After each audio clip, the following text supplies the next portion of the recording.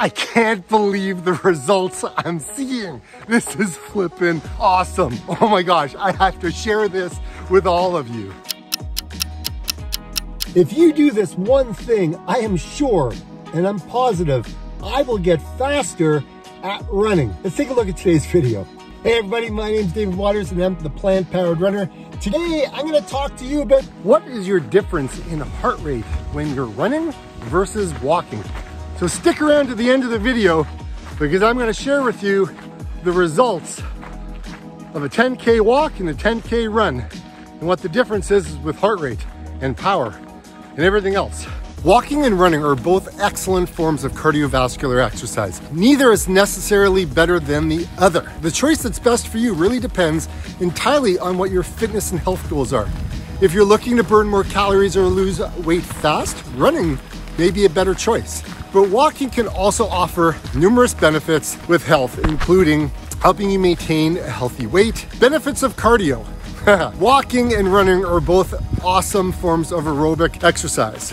Some of the health benefits of cardio include it helps you lose weight and maintain a healthy weight overall.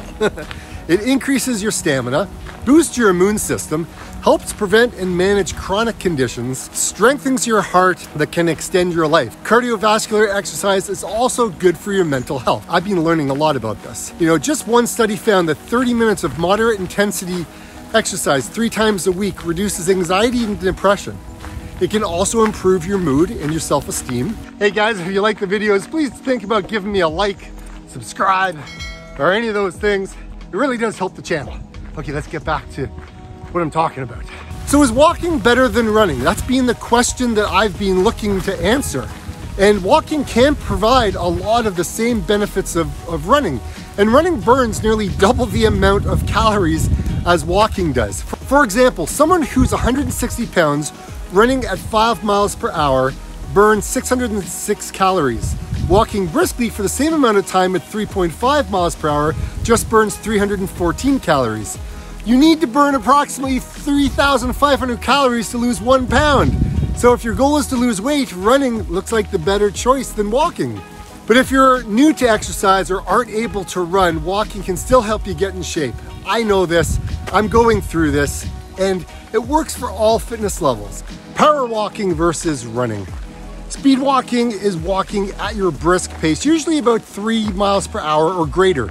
Your heart rate is elevated during speed walking, and you can burn more calories this way than just walking at your normal pace. Power walking is usually considered 3 to 5 miles per hour, but some power walkers can reach speeds of up to 7 to 10 miles per hour. Power walking burns a similar number of calories as walking. And today we're looking at the numbers of what it was like for me when I did a 10-kilometer walk and run back to back to see the difference between the two. I'm pretty stoked to go look at those numbers, to be quite honest.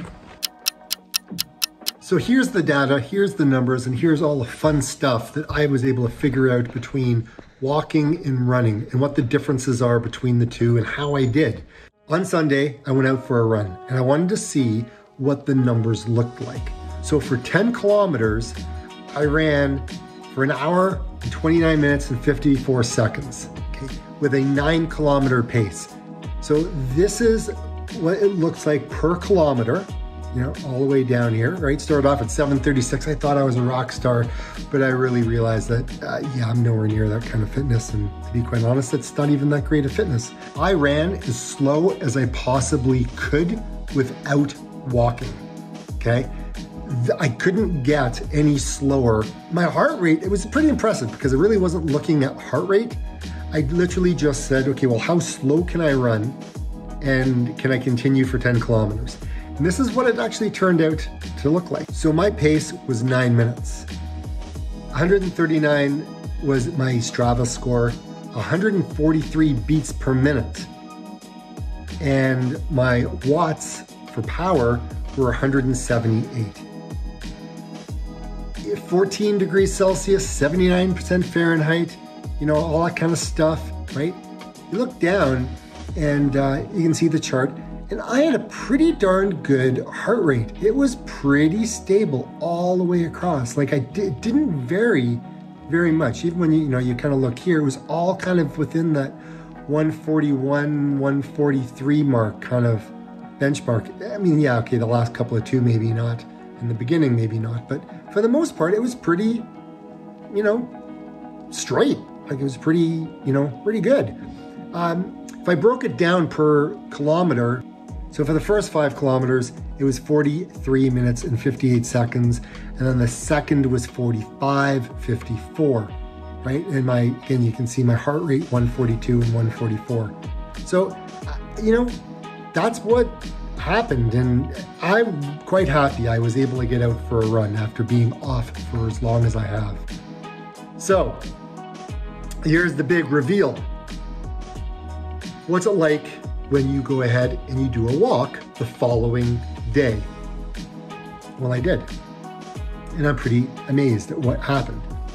10 kilometers, 1 hour, 26 minutes, 20 seconds, an 8:38 kilometer pace. Like, how awesome was that? I actually walked faster than I did running. It was 20 degrees, so it's like 4 degrees warmer. It was 4% more humid, and it was crazy wind when I didn't have so much wind. So I look, and 8:49, 9:03, 8:49, 8:43, 8:38, 8:29, 8:35, 8:31, 8:18, and 8:20. Started off 127 heart rate, 134, 125, 129, 132, 133, yada, yada, yada. Averaged out at 133. STRAVA score was 60, and the power watts were 185. So what did my heart rate look like when I was out for that run? What was my heart rate like when I went out for that walk? Well, it was kind of jaggedy, right? Like, it was not as clean lined as my run was, right? That's kind of interesting. And so, again, looking at all my splits, for the first 5 kilometer, it was 44 minutes and 8 seconds. And the second 5 kilometer, I negative split at 42:15. Again, heart rate was 129 and then 137.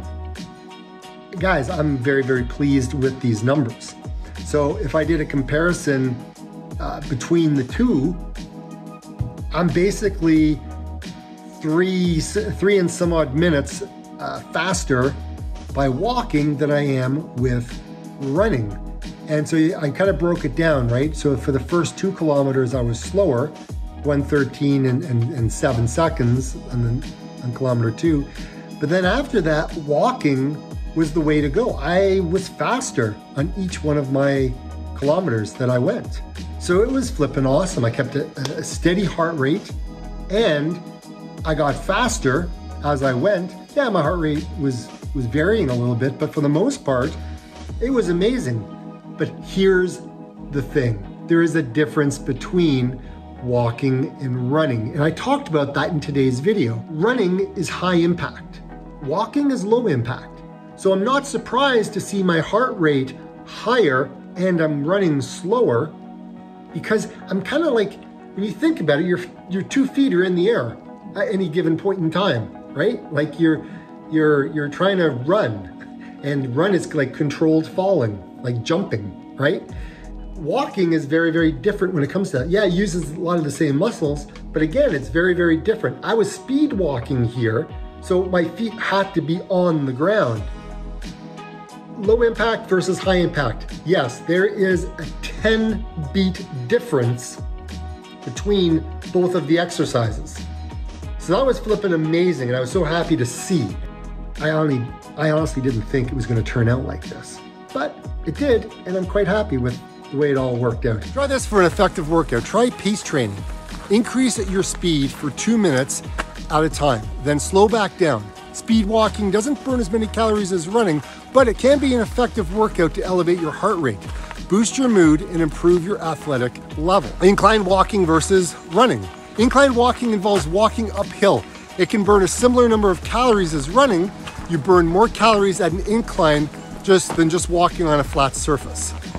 So look for a hill or an area and walk on an incline or a treadmill Increase the incline by 5, 10, 15% at a time. Hills are your friend. It's like speed work in disguise. You don't have to run fast to get your heart rate really elevated. Doing hill repeats by walking is amazing.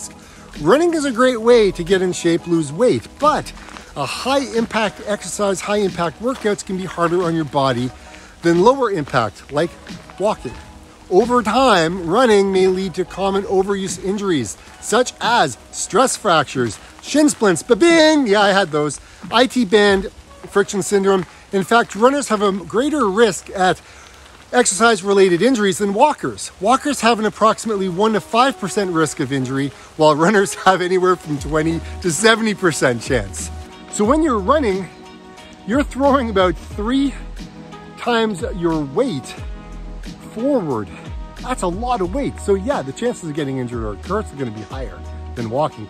If you're a runner, you can take steps to stay free. Don't increase your mileage too quickly and try to cross-train several times a week, or try walking instead. Walking offers many health benefits with running without the same risk of injury. If you're new to running, start a program where you alternate between walking and running, such as Couch to 5K. Always check with your doctor before beginning a new exercise routine. The difference is the impact that you're going to be putting on your body. They say that 5 minutes of running equates to about 15 minutes of walking. So you decide what works. You could do a run-walk method where you walk for a minute, run for 2, walk for a minute, run for 3. Like, just work your way up over the weeks. It'll be another smart way to come back. And use maffetone method training all in this, right? Low heart rate training works really well. So if you want to improve your running, this video right here, I think will help you in your running and to make you a faster, stronger runner who will be able to run much more at a longer distance. Thanks everybody. Like I always say, get out and run. See you on the next one. Bye everyone.